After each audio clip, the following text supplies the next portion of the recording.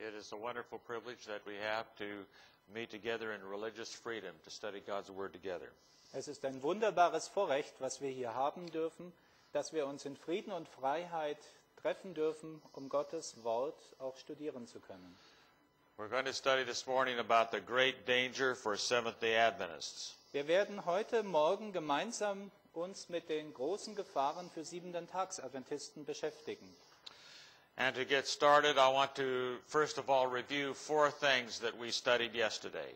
Bevor wir aber fortfahren, möchte ich noch einmal ganz kurz einen Rückblick auf 4 Punkte halten, die wir bereits gestern besprochen haben. Number one, we have seen that the three angels' messages are to be taken to all the world according to Bible prophecy in Revelation 14:6 and 7.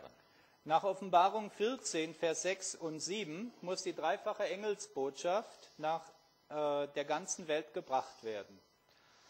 Number two, God raised up the Second Advent movement to take the three angels' messages to all the world.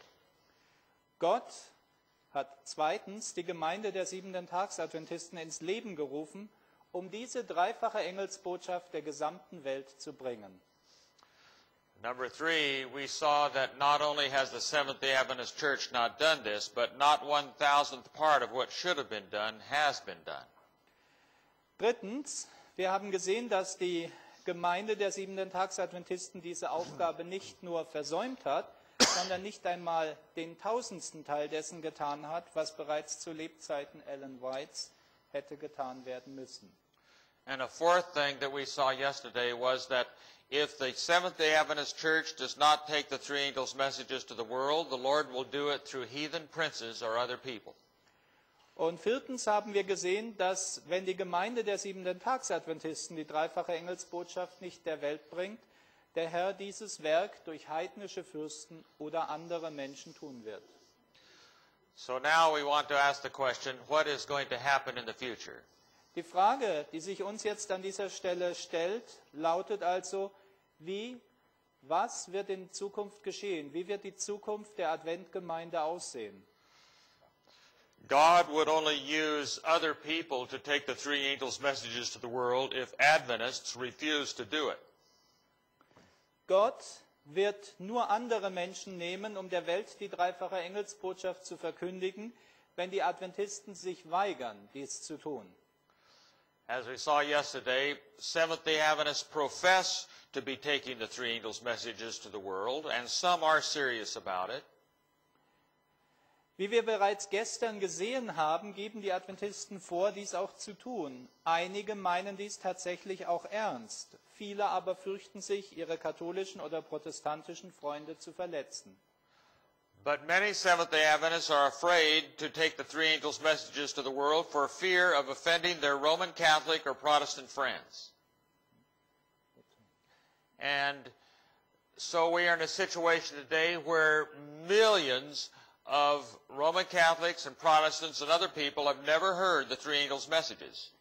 Wir befinden uns deshalb heutzutage in einer Situation, in der Millionen von Protestanten, Katholiken und anderen Menschen noch niemals die dreifache Engelsbotschaft überhaupt gehört hat.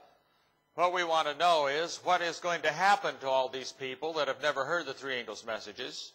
Das heißt also, wir müssen uns jetzt nun fragen, was geschieht mit all diesen Menschen, die die dreifache Engelsbotschaft noch niemals gehört haben.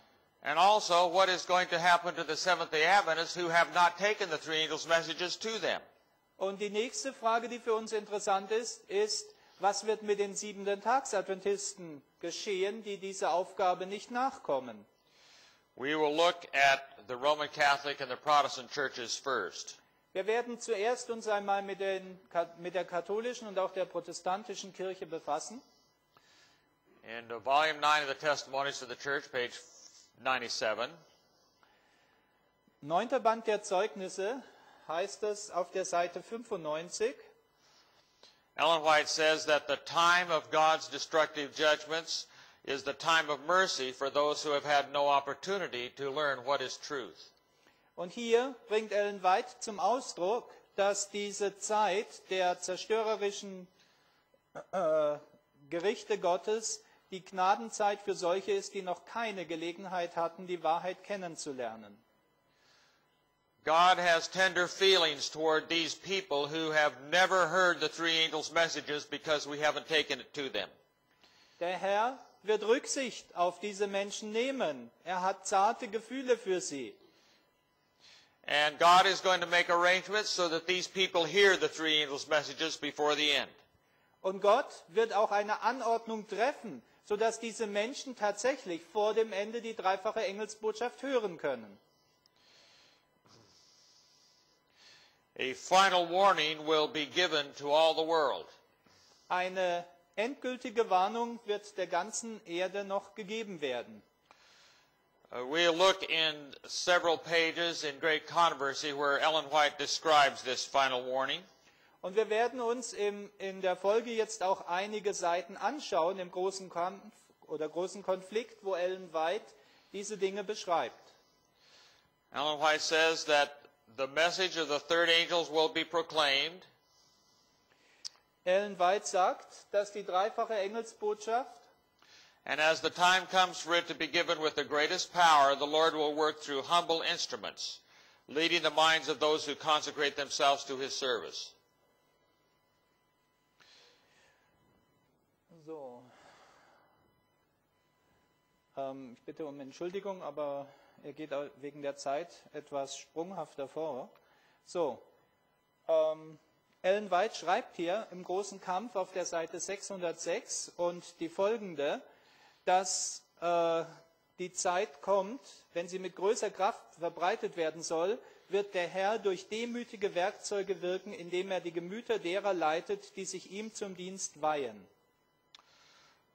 I included this quotation because I want you to see that God is going to use people to finish His work that we consider to be not trained.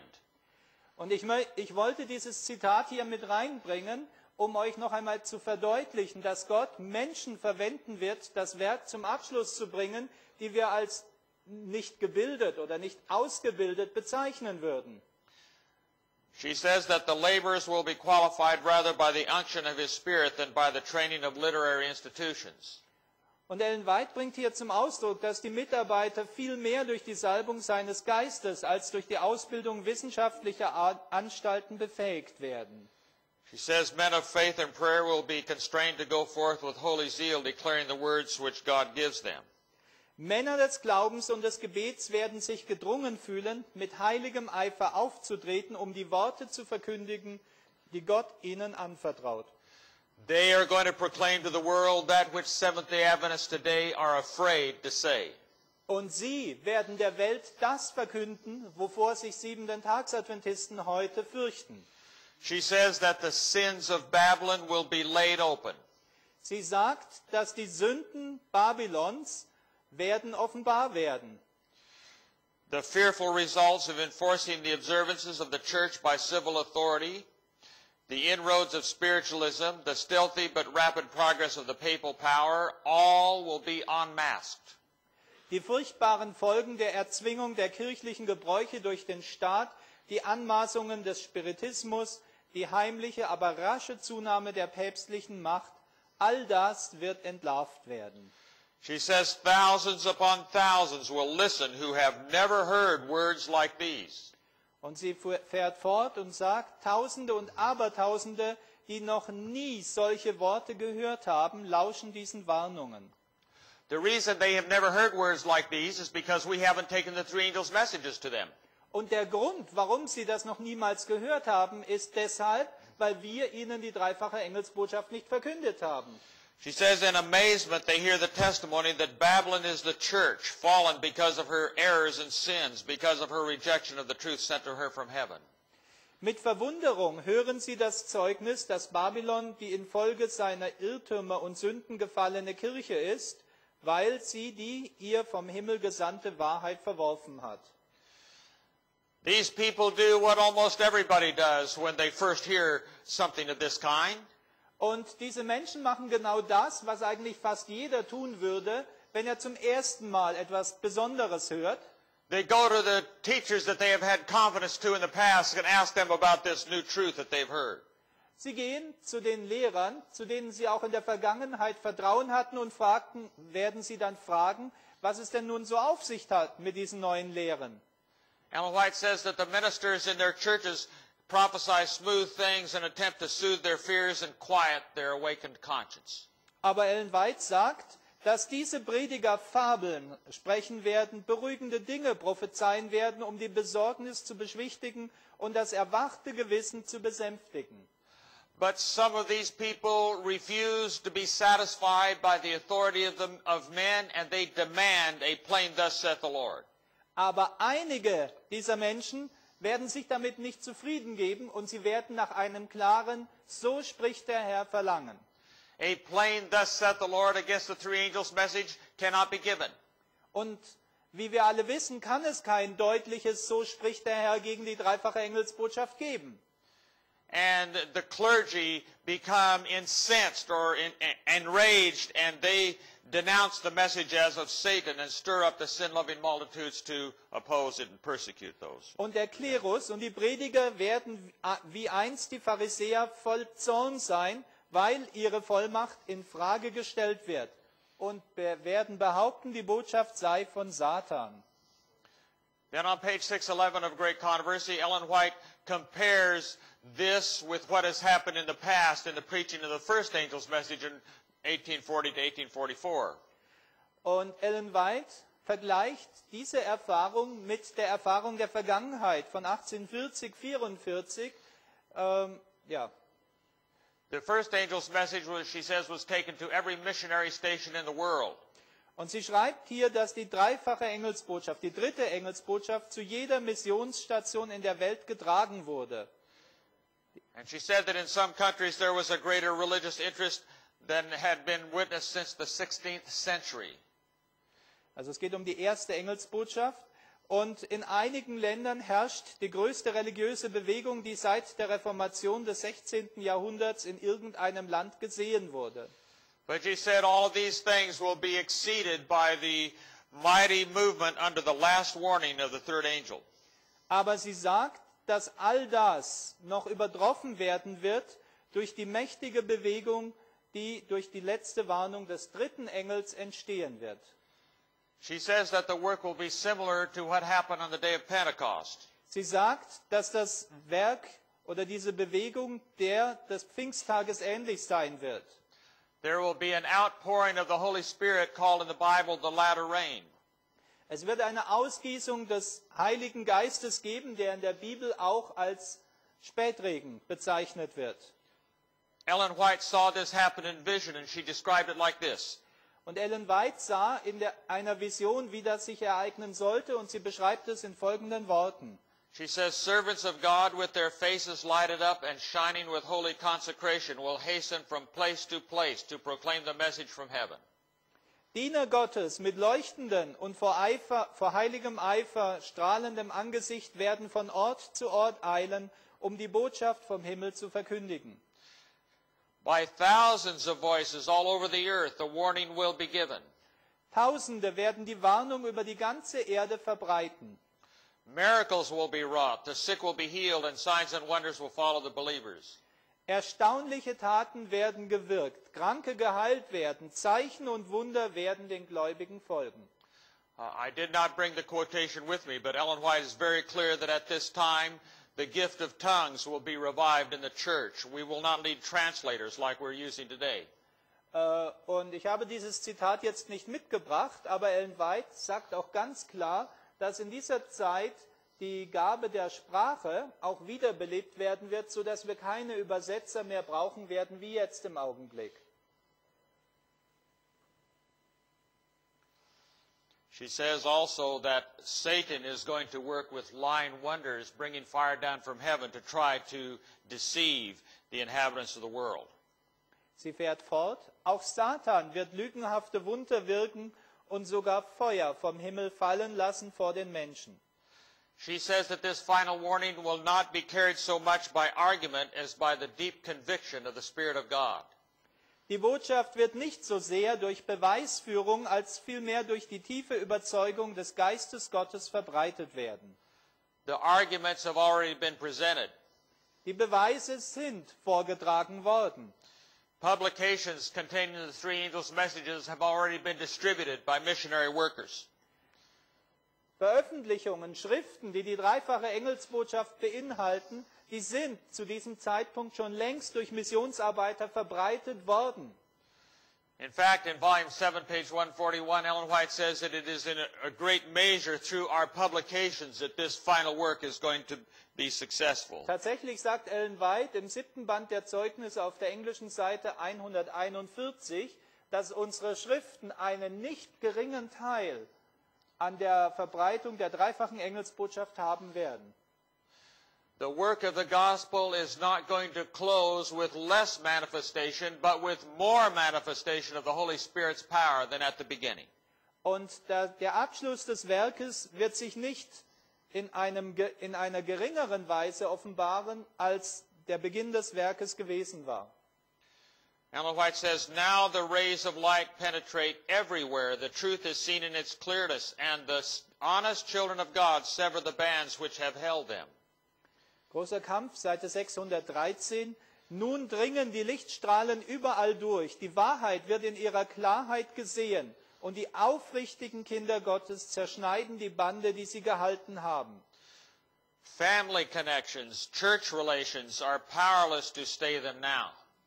Familienverhältnisse und kirchliche Beziehungen sind jetzt machtlos, sie zurückzuhalten. Truth is more precious than all besides. Die Wahrheit ist köstlicher als alles andere. Notwithstanding the agencies combined against the truth, a large number take their stand upon the Lord's side. Ungeachtet der gegen die Wahrheit verbündeten Kräfte stellt sich eine große Schar auf die Seite des Herrn. These people are not in the valley of decision anymore. They're on the Lord's side of the great controversy.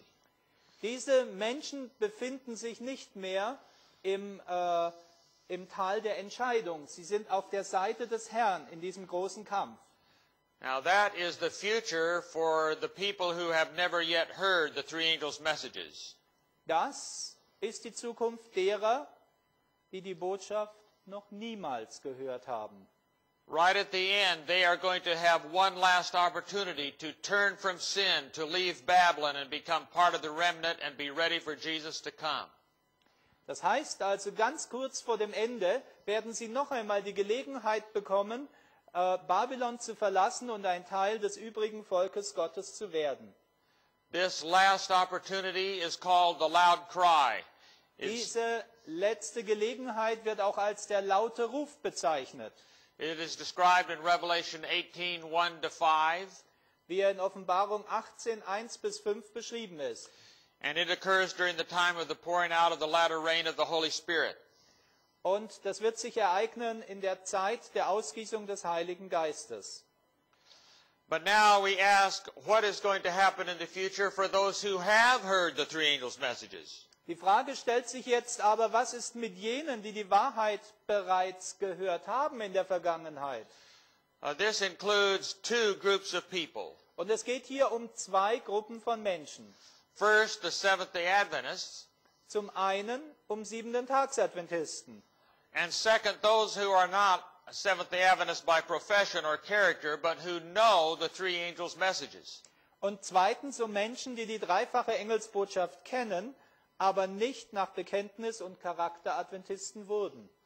We will now read the rest of one of the statements we looked at formerly when we saw what would happen to those in the Protestant and Catholic churches who have never heard the three angels' message. Und wir werden jetzt den Schluss eines dieser Zitate anschauen, wo Ellen White beschreibt, was mit den anderen geschieht.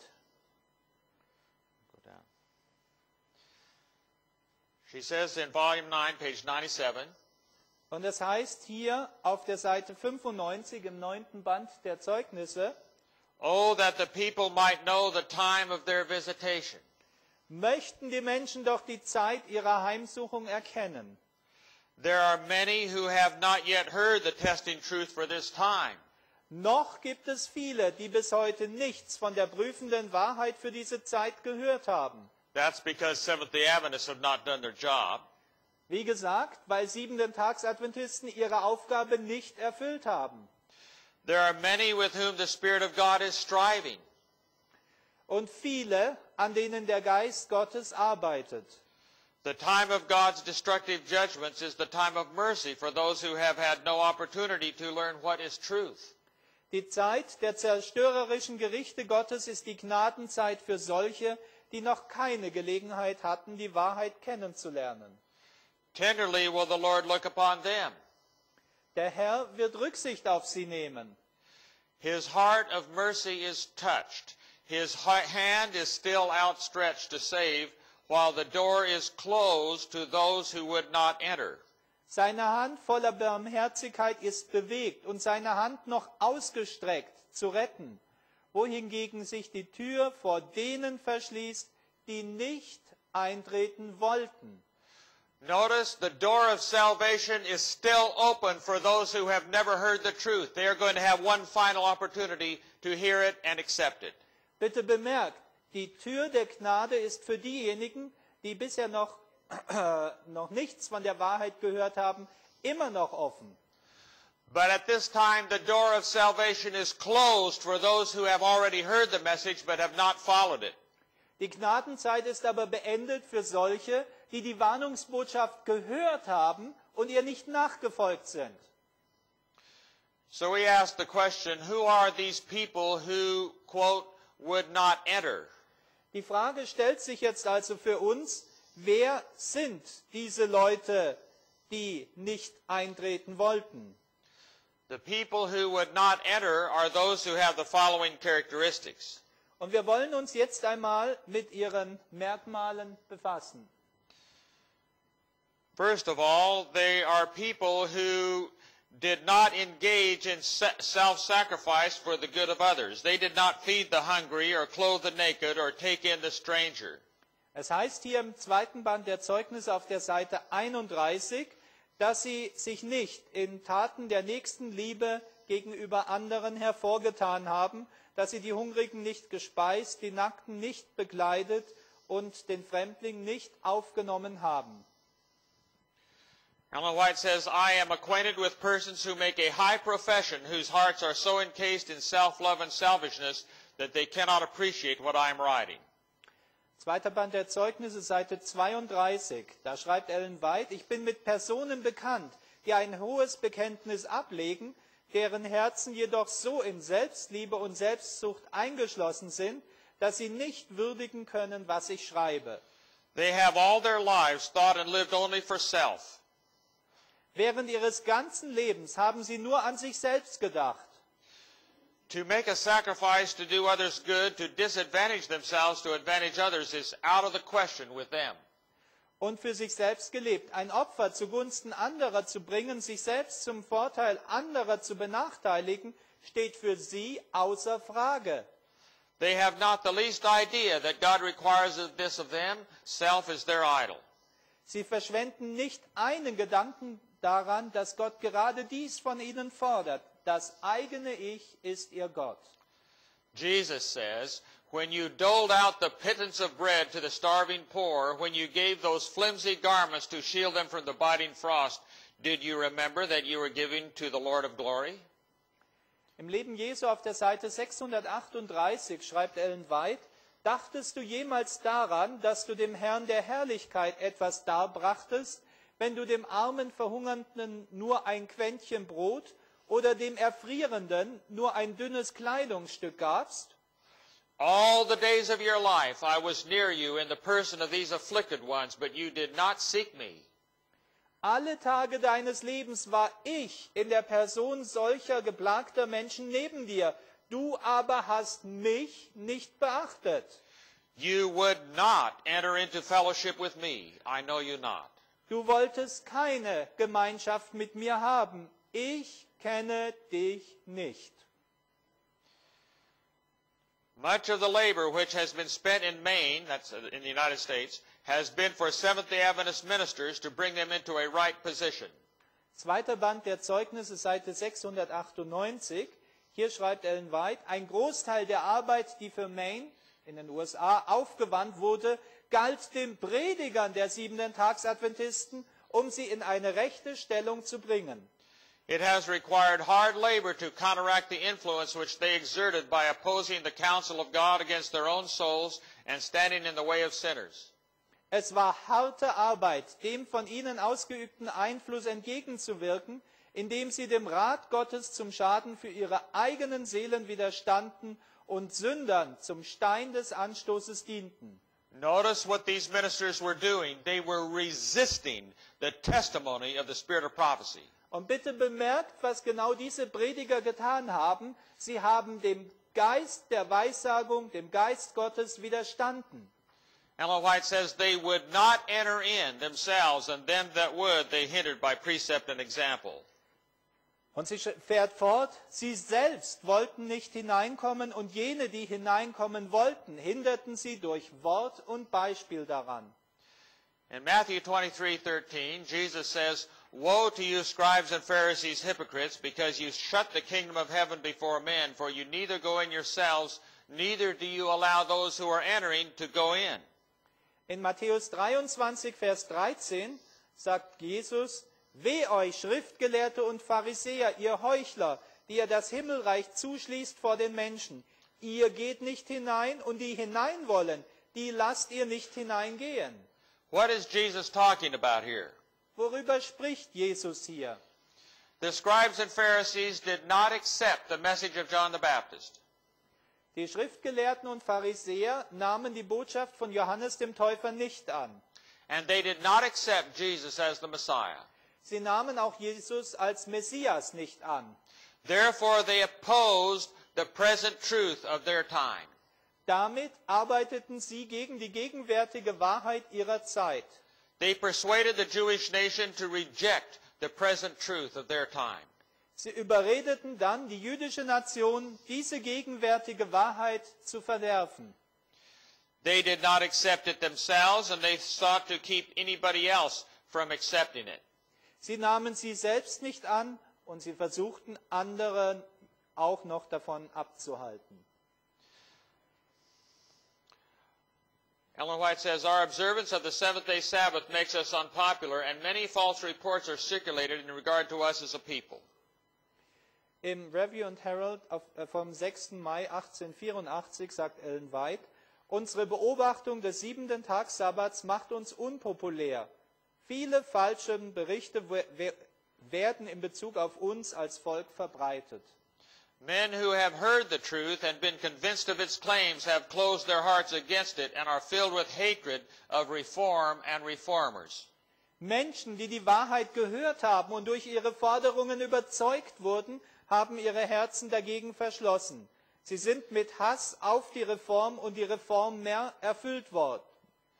These men are selfish and their motives corrupt. Diese Menschen sind selbstsüchtig, ihre Motive verdorben. They see that they should accept the truth, that should they accept the truth, they would be in danger of losing their position, influence, and authority, and they choose to cling to what they call established authorities. Sie sehen, dass sie, wenn sie die Wahrheit annehmen würden, in Gefahr wären, ihre Position, ihren Einfluss und ihre Autorität zu verlieren. Having rejected the plainest truths of the Bible, they try to influence others to reject them. Nachdem sie die klarsten Wahrheiten der Bibel verworfen haben, versuchen sie, andere zu beeinflussen, dies ebenfalls zu tun. They are of the class Christ denounced who would not enter the kingdom of heaven themselves nor suffer others to enter. Sie sind die Klasse, die Christus verurteilte als solche, die weder selbst das Himmelreich betreten noch anderen dies gestatten wollten. The masses of the Christian world have not searched the Scriptures, and they are deceived by those whom they have hired to explain the Word to them. Die Massen der christlichen Welt haben die Schrift nicht für sich selbst erforscht, und sie werden durch jene getäuscht, die sie angestellt haben, um ihnen das Wort zu erklären. They are taught the customs and traditions of men, while the law of God is ignored. Sie werden die Gebräuche und die Traditionen der Menschen gelehrt, während das Gesetz Gottes missachtet wird. Now, we have read these types of statements for years and have applied them to the Sunday-keeping churches. But now we have come to a time where many Adventists are afraid to communicate the three angels' messages to the world.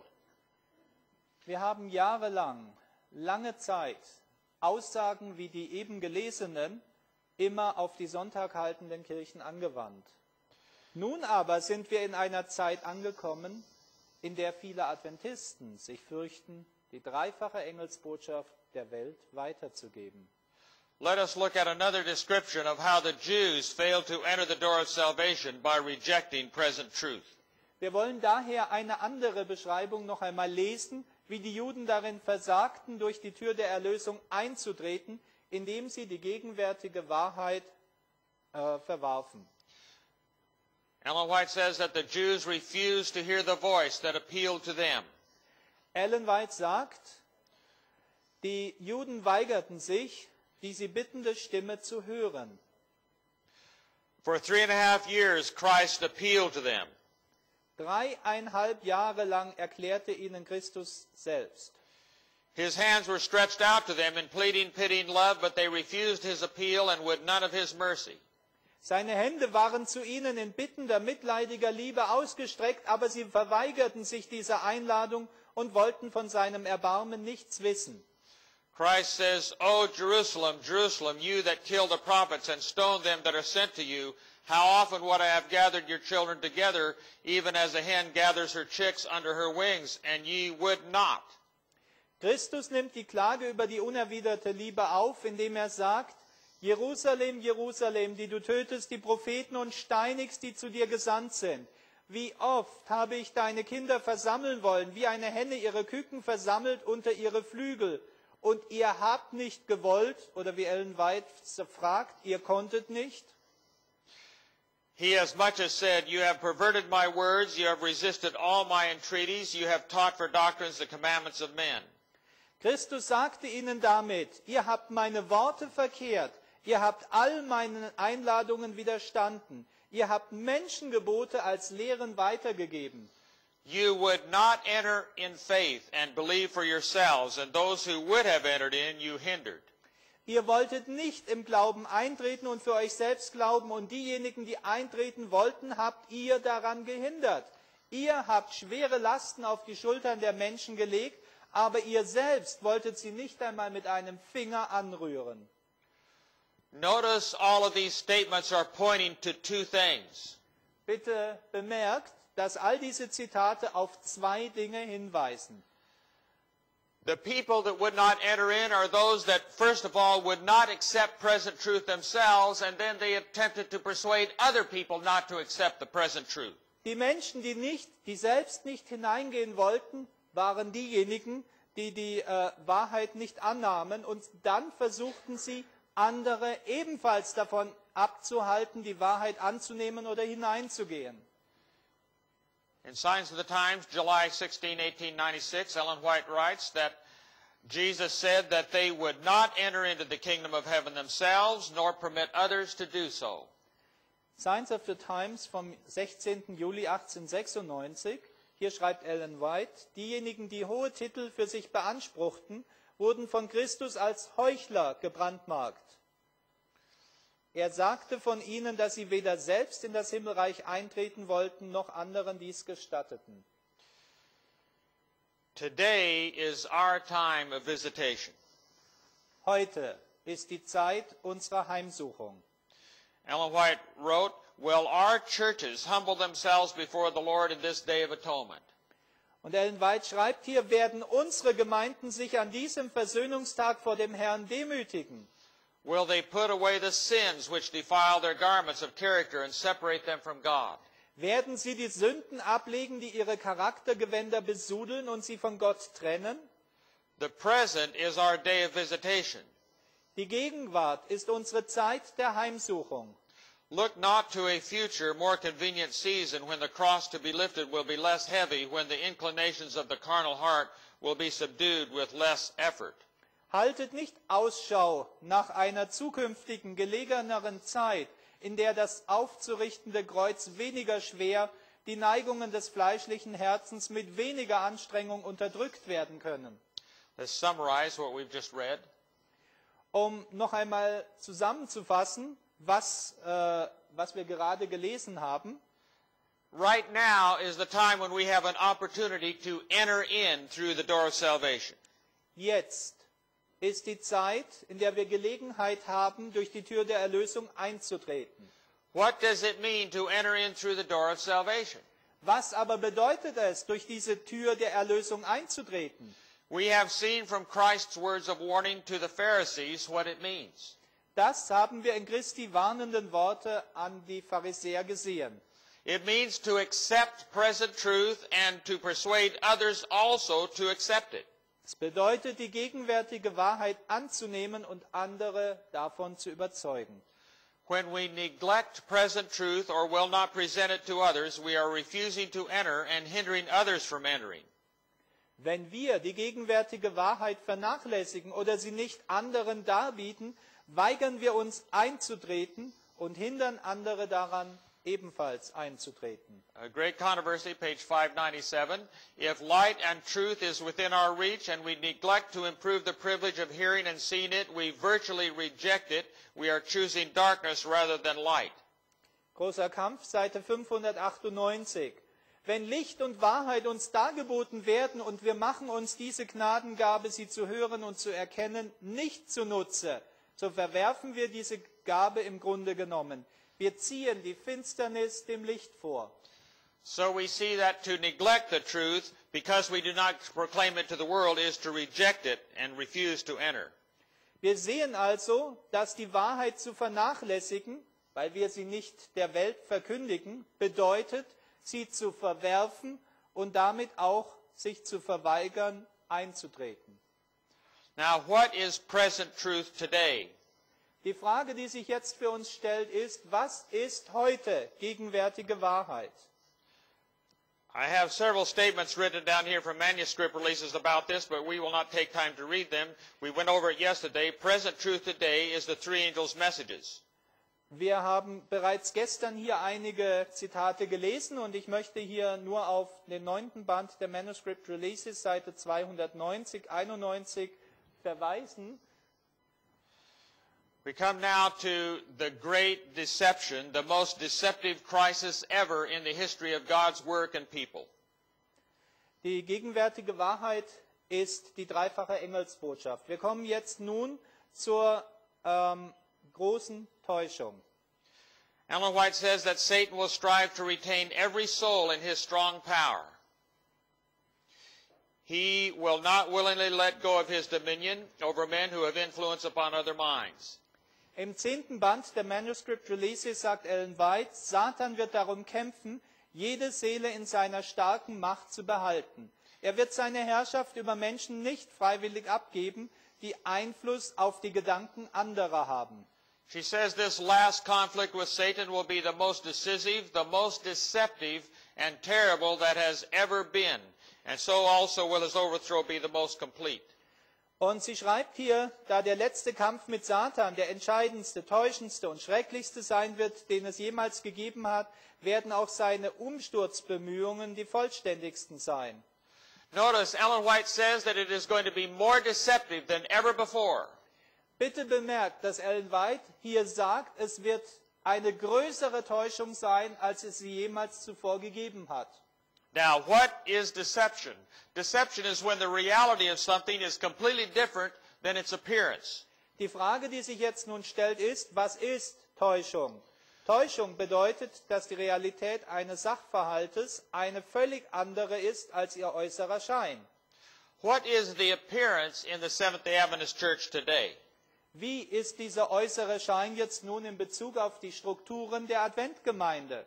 If you talk to many leaders in the general conference structure, they will say to you that they want to get the three angels' messages to all the world. That is the appearance, and that is the deceptive part. Why is it deceptive? Beim Gespräch mit vielen Leitern der Generalkonferenz wird man feststellen, dass sie sagen, sie wollten der ganzen Welt die dreifache Engelsbotschaft bringen.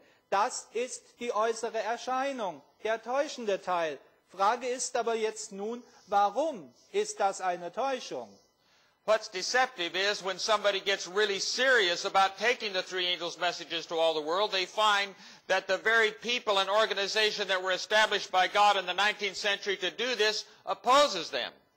Wenn jemand ernsthaft versucht, die dreifache Engelsbotschaft der ganzen Welt zu bringen, wird er herausfinden, dass die Gemeinde genau das Volk und die Organisation, die durch Gott selbst im 19. Jahrhundert ins Leben gerufen wurde, um der Welt die dreifache Engelsbotschaft zu bringen, im Widerstand leisten wird. They are opposed so much that if at first that they're fired if they persist in trying to take the three angels' messages to all the world. Sie leisten einen derart großen Widerstand, dass ihnen zuallererst gekündigt wird, wenn sie sich denn weigern, von der dreifachen Engelsbotschaft abzulassen. If cutting them off financially does not work, they are opposed by lawsuits, as happened to Rafael Perez in North America. Wenn das Abschneiden der Geldquellen nicht funktioniert, wird ihnen durch Gerichtsverfahren entgegengetreten, wie das mit Rafael Perez in den USA geschah. They are opposed by not being allowed to preach the message on television, as just happened to Domingo Núñez in South America. Oder es wird ihnen nicht erlaubt, die Botschaft im Fernsehen zu verkünden, wie es gerade erst Domingo Núñez in Südamerika geschah. They are opposed by being disfellowshipped, as has happened to several conferences. They are opposed by having the structure attempt to keep people from helping them or attending their outreach efforts all over the world. Oder man tritt ihnen entgegen, indem man sie ausschließt, wie es gerade erst in Simbabwe in Afrika geschah. Oder man bekämpft sie, indem man die Gemeindeorganisation versucht, die Leute davon abzuhalten, sie zu unterstützen oder bei ihren Missionsbemühungen anwesend zu sein. So what is the deception? Die Frage ist jetzt nun also, was ist die Täuschung dabei? We deceive ourselves by saying that we are taking the message to all the world, when actually we are opposing by every means imaginable those who are doing what we say that we are doing. Wir täuschen uns selbst, wenn wir sagen, dass wir der Welt die Botschaft bringen, tatsächlich aber diejenigen durch jedes nur mögliche Mittel bekämpfen, die das tun, was wir von uns behaupten. Now the Lord has seen all of this in advance. Der Herr hat all das vorhergesehen. Ellen White wrote, "The General Conference is itself becoming corrupted with wrong sentiments and principles. Men have taken unfair advantage of those whom they suppose to be under their jurisdiction. They were determined to bring the individual to their terms. They would rule or ruin." Okay. 149. Christus kommt bald, Seite 37. Die Generalkonferenz selbst wird allmählich durch falsche Ansichten und Grundsätze verdorben. Einige haben die ungerechterweise übervorteilt, von denen sie meinten, dass sie ihnen unterstünden. Sie waren fest entschlossen, die Betreffenden zur Annahme ihrer Forderungen zu zwingen. Sie wollten sie beherrschen oder zugrunde richten. Ellen White wrote concerning this that this is the very same spirit as Babylon. In Bezug auf diese Entschlossenheit zu herrschen oder zugrunde zu richten, schreibt Ellen White, dass genau dies der Geist Babylons ist. She said, "Men who have perverted truth, misapplied Scripture, and who have become blinded by resisting the Word, which is truth, form the great apostate power of the last day."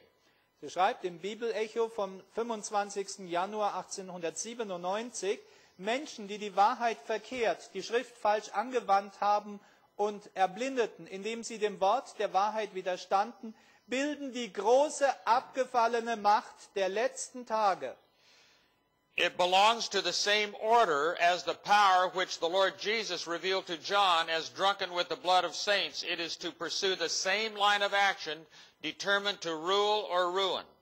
Diese gehört zur selben Gruppe wie die Macht, die der Herr Jesus dem Johannes als betrunken mit dem Blut der Heiligen zeigte. Sie wird dieselbe Handlungsweise haben und entschlossen sein, entweder zu herrschen oder zugrunde zu richten. She said the crisis is right upon us and many will be deceived. Und sie fährt fort und sagt, die Krise liegt direkt vor uns und viele werden getäuscht werden. Men who have all their life had opportunity to learn of Christ, but who have tenaciously clung to their own habits and practices, unwilling to change their own course of action and walk in the light, will act like blind men. Männer, die ihr ganzes Leben lang die Gelegenheit hatten, von Christus zu lernen, sich aber hartnäckig an ihre Gewohnheit klammerten und nicht willig waren, ihre Handlungsweise zu ändern und im Licht zu wandeln, werden sich wie Blinde verhalten. Let us summarize what we have studied. Wir wollen noch einmal zusammenfassen, was wir bisher studiert haben. Number one, the people who have never heard the three angels' messages are going to have an opportunity during the loud cry and the latter rain to hear them and accept them and become part of God's remnant people. Erstens, die Menschen, die die dreifache Engelsbotschaft noch nie gehört haben, werden während des lauten Rufes und des Spätregens eine Gelegenheit haben, sie zu hören, anzunehmen und ein Teil des übrigen Volkes Gottes zu werden. But the people that would not enter, that is, those who had the opportunity to know and understand the present truth, and either did not accept the three angels' messages or professed to accept them while they were really fighting the present truth by seeking to block its proclamation, will be passed by and be lost. Die Menschen jedoch, die nicht eintreten wollten, das sind diejenigen, die die Gelegenheit hatten, die gegenwärtige Wahrheit, die dreifache Engelsbotschaft zu kennen, zu verstehen, und sie entweder nicht annahmen oder nur vorgaben, sie anzunehmen, während sie in Wirklichkeit die gegenwärtige Wahrheit bekämpften, indem sie ihre Verkündigung verhinderten, werden übergangen und sind verloren. There will be no second chance for them during the latter rain and the loud cry. Here is what is prophesied for them. Es wird während des Spätregens und des lauten Rufes keine zweite Chance für sie geben. I saw also that many do not realize what they must be in order to live in the sight of the Lord without a high priest in the sanctuary through the time of trouble. Erfahrungen und Geschichte, Seite 62. Ich sah auch, dass viele nicht erkennen, was sie sein müssen, um in der Zeit der Trübsal ohne einen Hohepriester im Heiligtum vor Gottes Angesicht zu leben. Those who receive the seal of the living God and are protected in the time of trouble must reflect the image of Jesus fully. Diejenigen, die das Siegel des lebendigen Gottes empfangen und in der Zeit der Trübsal gesichert sind, müssen das Bild Jesu vollkommen widerstrahlen. I saw that many were neglecting the preparation so needful and were looking to the time of refreshing and the latter rain to fit them to stand in the day of the Lord and live in His sight. Ich sah, dass viele die so nötige Vorbereitung versäumten und auf die Zeit der Erquickung und den Spätregen schauten, die sie bereit machen sollten, am Tage des Herrn zu bestehen und vor seinem Angesicht zu leben. Oh, how many I saw in the time of trouble without a shelter. They had neglected the needful preparation, therefore they could not receive the refreshing that all must have to fit them to live in the sight of a holy God. Oh, wie viele sah ich in der Zeit der Trübsal ohne irgendeinen Schutz. Sie hatten die nötige Vorbereitung vernachlässigt, deshalb konnten sie die Erquickung nicht empfangen, die alle haben müssen, um vor dem Angesicht eines heiligen Gottes zu leben. Those who refuse to be hewn by the prophets and fail to purify their souls in obeying the whole truth, and who are willing to believe that their condition is far better than it really is, will come up to the time of the falling of the plagues and then see that they needed to be hewed and squared for the building.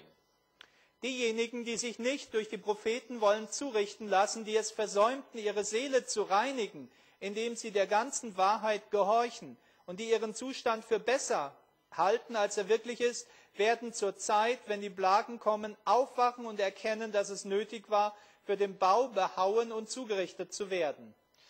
But there will be no time then to do it, and no mediator to plead their cause before the Father. Aber es wird dann keine Zeit mehr sein, dies zu tun, und kein Mittler mehr, der ihre Sache vor dem Vater vertritt. Before this time, the awfully solemn declaration has gone forth, He that is unjust, let him be unjust still. And he which is filthy, let him be filthy still. And he that is righteous, let him be righteous still. And he that is holy, let him be holy still.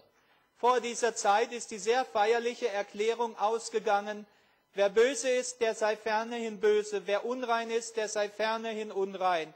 Wer aber gerecht ist, der übe weiterhin Gerechtigkeit, und wer heilig ist, der sei weiterhin heilig. She says, I saw that none could share the refreshing unless they obtained the victory over every besetment, over pride, selfishness, love of the world, and over every wrong word and action. Ich sah, dass keiner an der Erquickung teilhaben kann, der nicht den Sieg über jegliche Sünde, über Stolz, Selbstsucht, Liebe zur Welt und über jedes unrechte Wort und jede unrechte Tat erlangt hat. We should therefore be drawing nearer and nearer to the Lord and be earnestly seeking that preparation necessary to enable us to stand in the battle in the day of the Lord. Wir sollten deshalb immer näher zu dem Herrn kommen und ernstlich suchen, diese nötige Vorbereitung zu erlangen, die uns befähigt, im Kampf am Tage des Herrn zu bestehen. Let all remember that God is holy and that none but holy beings can ever dwell in His presence. Lasst uns daran denken, dass Gott heilig ist und dass nur heilige Wesen ewig in seiner Gegenwart wohnen können. So Adventism today is in the greatest possible crisis. Wir können also sagen, dass der Adventismus sich heute in der größtmöglichen Krise befindet. This is why Seventh-day Adventists today are in a more critical period than those in other churches. Dies ist der Grund, warum Siebenten-Tags-Adventisten sich heute in einer kritischeren Lage befinden als andere Kirchen. When the other churches have a final last opportunity to hear and receive the three angels' message, we will not have that opportunity. Während die Glieder anderer Kirchen noch einmal eine letzte Möglichkeit haben, die dreifache Engelsbotschaft zu hören und anzunehmen, werden wir diese Gelegenheit nicht haben. We will either have been saved already or we will be lost. The door of salvation will not be open to us during the time of God's destructive judgments if we have not gone through it already. Wir werden zu dieser Zeit also entweder bereits gerettet oder verloren sein. Die Tür der Erlösung wird für uns während der Zeit der zerstörerischen Gerichte Gottes nicht offen sein, wenn wir nicht bereits durchgegangen sind. The door of salvation will be closed to us during the loud cry if we have not entered in already. In volume 9, page 97, the statement that we read, the last part says, the time of God's destructive judgments is the time of mercy for those who have had no opportunity to learn what is truth. Das heißt also für uns, die Zeit wird für uns während des lauten Rufes verschlossen sein, wenn wir bis dahin noch nicht eingetreten sind. Ellen White sagt im 9. Band der Zeugnis auf der Seite 95, wir haben dieses Zitat bereits gelesen, die Zeit der zerstörerischen Gerichte Gottes ist die Gnadenzeit für solche, die noch keine Gelegenheit hatten, die Wahrheit kennenzulernen. Tenderly will the Lord look upon them. His heart of mercy is touched. His hand is still stretched out to save, while the door is closed to those who would not enter. Der Herr wird Rücksicht auf sie nehmen. Sein Herz voller Barmherzigkeit ist bewegt und seine Hand noch ausgestreckt zu retten, während die Tür vor denen verschlossen ist, die nicht eintreten wollten. So, my friends, the time for you and me to enter through the door of salvation and to proclaim the three angels' messages is now. Meine lieben Freunde, die Zeit, durch die Tür der Erlösung einzutreten und die Erlösung anzunehmen, die ist jetzt, hier und heute. When the loud cry is given, those who have never heard the message will have a final opportunity to be saved. Wenn der laute Ruf einmal erteilt wird, dann haben diejenigen, die bisher nicht die Möglichkeit hatten, noch einmal eine letzte Gelegenheit, es anzunehmen. But for those of us that already know the three angels' messages, the door will be closed if we have not gone through already. Aber für diejenigen von uns, die die Entscheidung bis dahin nicht getroffen haben, wird die Tür bereits geschlossen sein. I say this humbly, may the Lord help us to go through the door of salvation now while we have the opportunity. Und ich sage das demütig. Möge der Herr uns helfen, dass wir jetzt durch diese Tür der Erlösung gehen, solange wir noch die Gelegenheit haben. As we close this meeting, I think it would be appropriate for us to pray and ask the Lord to help us to do this. Da wir jetzt am Ende dieser Predigt angekommen sind, denke ich, dass es angebracht ist, dass wir jetzt noch einmal gemeinsam niederknien zum Gebet.